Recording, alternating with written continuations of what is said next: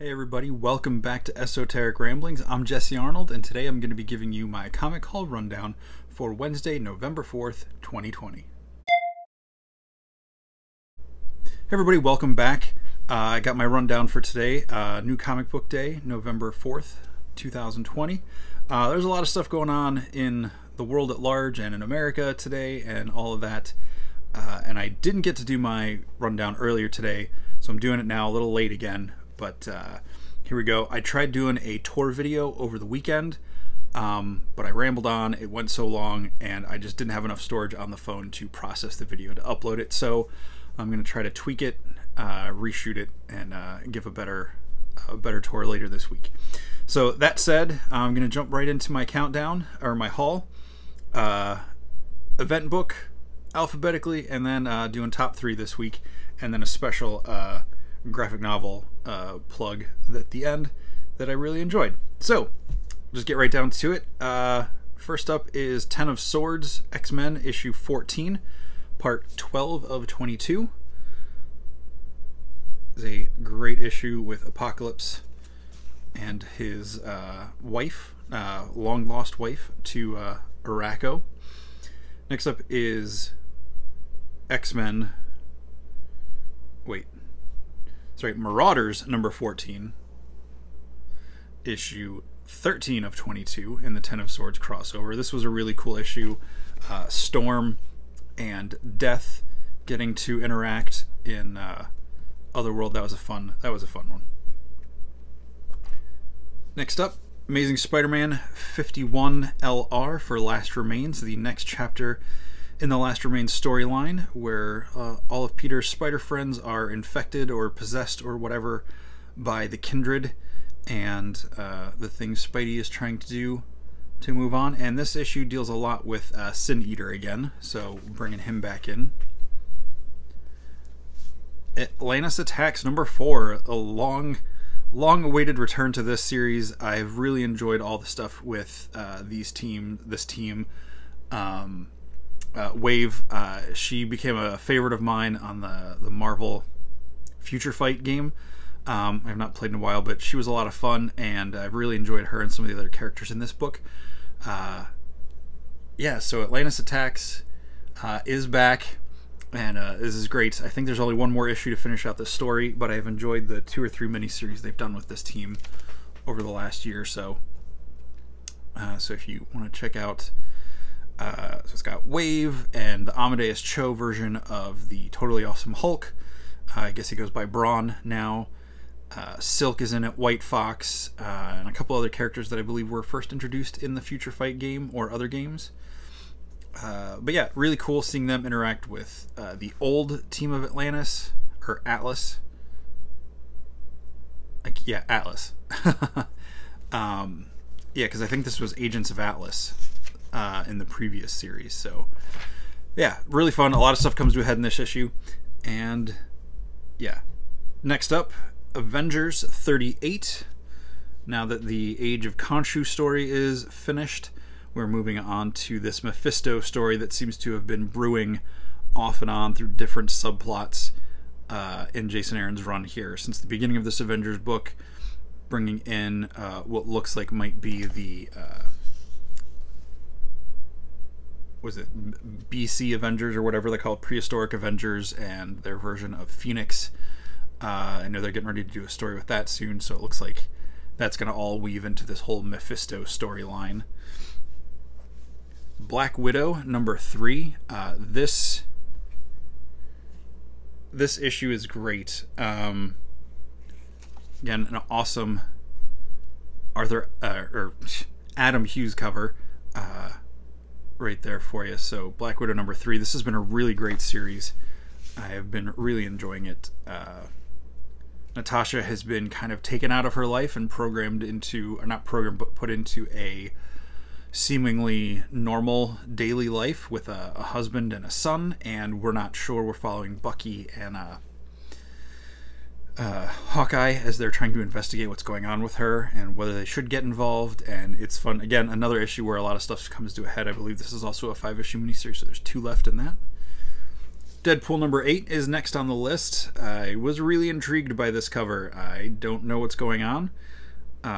And by the end of the issue, I really got... you get to know what's going on by the time it wraps up. But yeah, I thought that was really cool. It's a really different look for a Deadpool cover. But being a huge fan of Elsa Bloodstone, having her in his book has been a constant delight each month when that comes out. Oh boy. Speaking of interesting and fun books, Money Shot number 10. This is the end of the second arc and possibly the end of the series. This has been a great run from Vault Comics, and I really enjoyed this book. It is not a book I would have ever initially thought I would enjoy, but it is really funny, really well written, gorgeous artwork, and it's a fun ride. It's definitely not for young readers, or it's definitely an R-rated book. So take that into consideration, any of you who are watching this that don't know anything about it. Definitely look into it. I don't want to spoil anything. Talked about it in some of my other videos, but yeah, great shot. Great ending to Money Shot number 10. Up next is Star Wars number 8.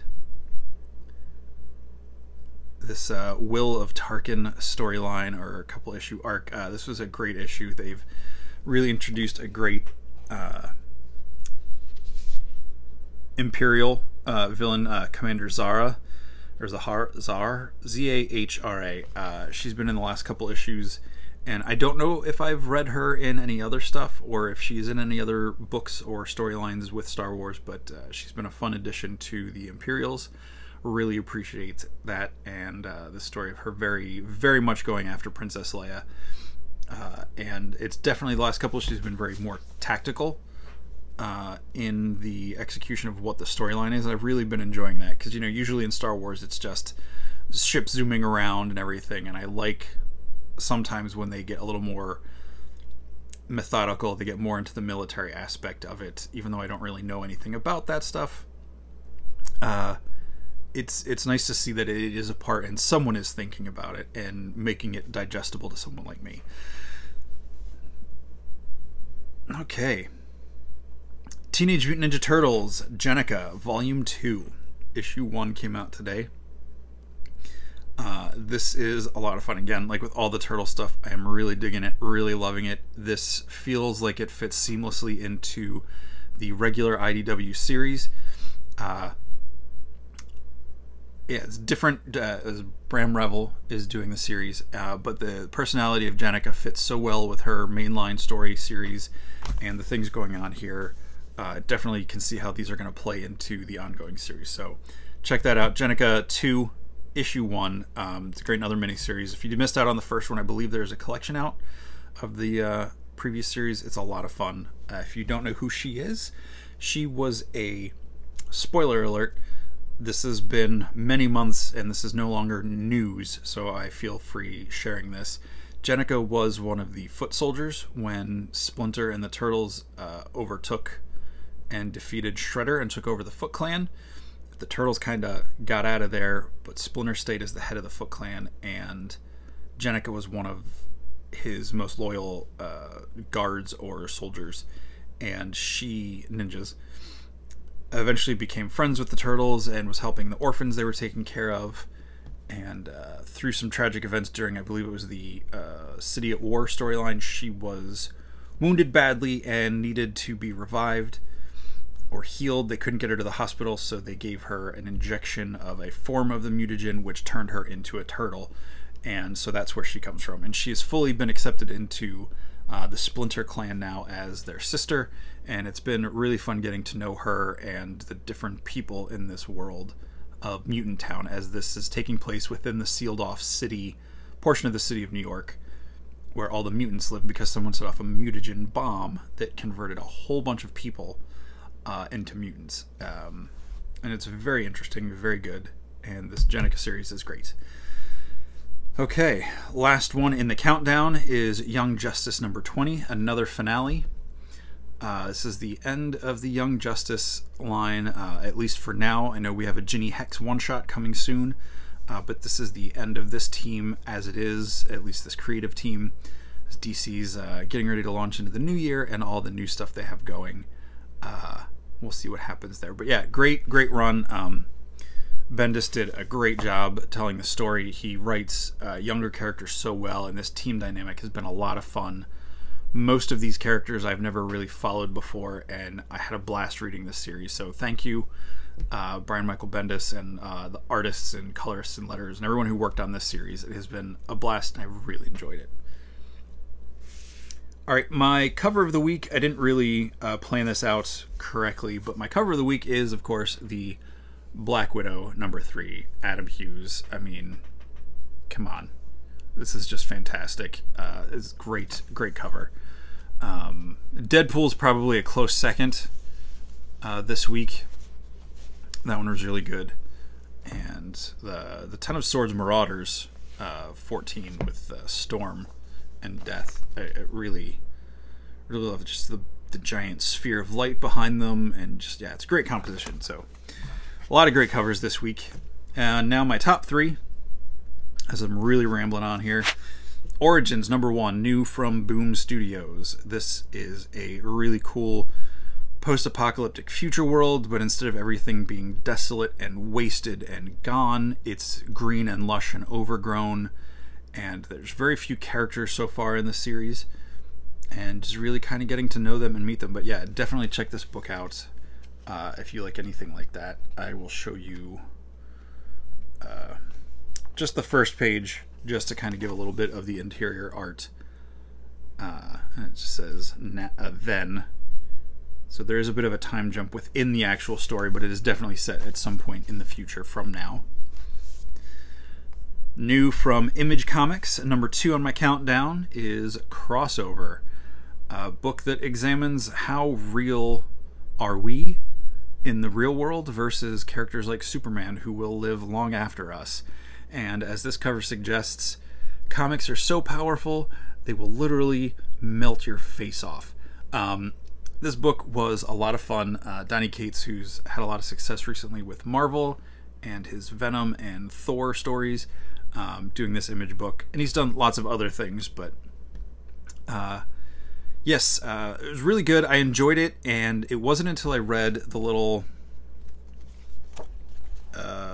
essay or post at the end of the book where he talks about this from the author that I found really interesting.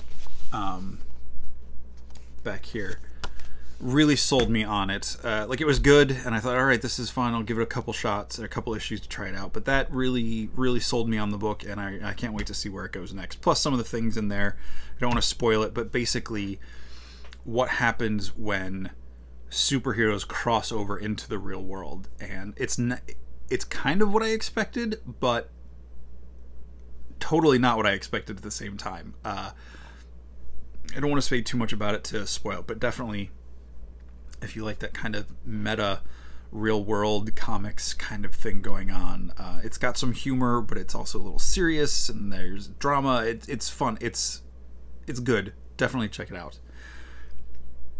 And for the first time in a while, Captain Marvel is back to my #1 spot on the list. This issue is great. It picks up after issue, this is 23. So 22 sees her back in the future of the Captain Marvel The End story from the last year, I believe, where in that future the world was dying and the sun was about to go out or had gone out, and she sacrificed herself to restart the sun. This story follows our current timeline. Carol has gotten transported into that future after the events of that The End one-shot, and you're seeing her meet the characters we were introduced to in that end shot. So it's some of her friends' kids who are now grown up, or other kids. There's the daughter of Rogue and Gambit is part of this story. Jessica Drew's son is part of it. So yeah, it's really fun. It's really great. Again, great humor, great storytelling. So bravo to this team. We got Kelly Thompson writing, Lee Garbett artist, Belen Ortega on the flashback scenes, and Antonio Fabella on colors. And yeah, Jorge Molina on the cover here. This is also a great cover. It doesn't really address anything that's going on in the actual issue, as many comic covers are, but it's a gorgeous cover. So that brings it through my rundown for the week. And normally I don't talk about the graphic novels and collections I get, or I haven't so far. But this one really stood out that I wanted to talk about it now. I'll probably do a longer review on it down the road, more in depth, but I wanted to at least throw this out there. One of Those Days by Yehuda DeVere and his wife Maya DeVere. This is a gorgeous, beautiful, funny, amazing collection of their webcomic, One of Those Days, that you can find. Just search One of Those Days online on Instagram, Facebook, and you will find it and follow it and all that. I'll just flip to one here. So each page has a black and white kind of base one, and then like a full out color one. So here you got the basic drawing, and then the full color rendering here with the text and everything. Yeah, it's a lot of fun. It's just the story of this couple and their life together, just in kind of one shot, like one panel comics per day, and they're great. It's funny and hilarious and heartwarming, and I love it. They don't shy away from showing the less than glamorous sides, but yeah, it just feels like this is a project they had a lot of fun on, and yeah, and it's great. So if you can find a copy of this, your local comic shop, bookstore, see if they can order it. But yeah, I highly recommend this. One of Those Days. It's a nice big hardcover. I flipped through it fairly quickly, read every page. Like I said, it's not a lot of reading, but there's such a story through these single page comics. So yeah, that's it. That's it for my haul this week, my rundown. I hope you have a great rest of your week, and yeah, I'll be back. Hopefully I'll get a I'll definitely be back with a short Mandalorian chapter 10 review on Friday, and hopefully I've got a busy weekend, so hopefully I can get my tour in at some point. So yeah, there it is. I'm gonna sign off here. Hope you have a great day, and I'll catch you next time. Thanks for watching.